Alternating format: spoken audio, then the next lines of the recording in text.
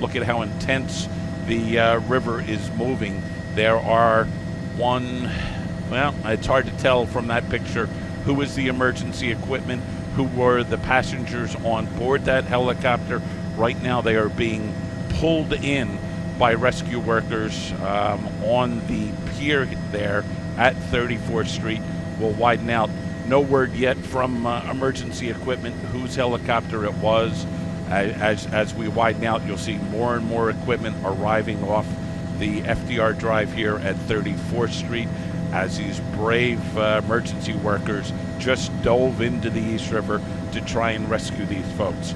Again, it was the only thing we could see of the helicopter was it had a white bottom. We could see the skids sticking out of the river, and in just a matter of seconds, the whole helicopter submerged. Now we are again off the East 34th Street heliport.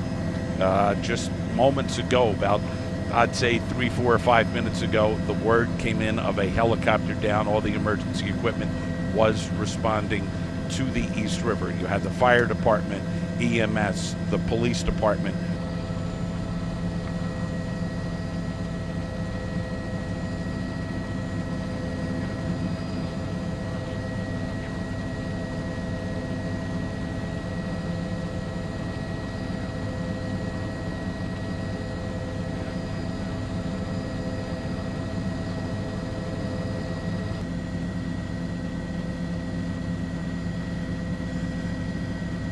I did try and count the stretchers and all the people they were working on down there. It appeared to be all 4 people were out.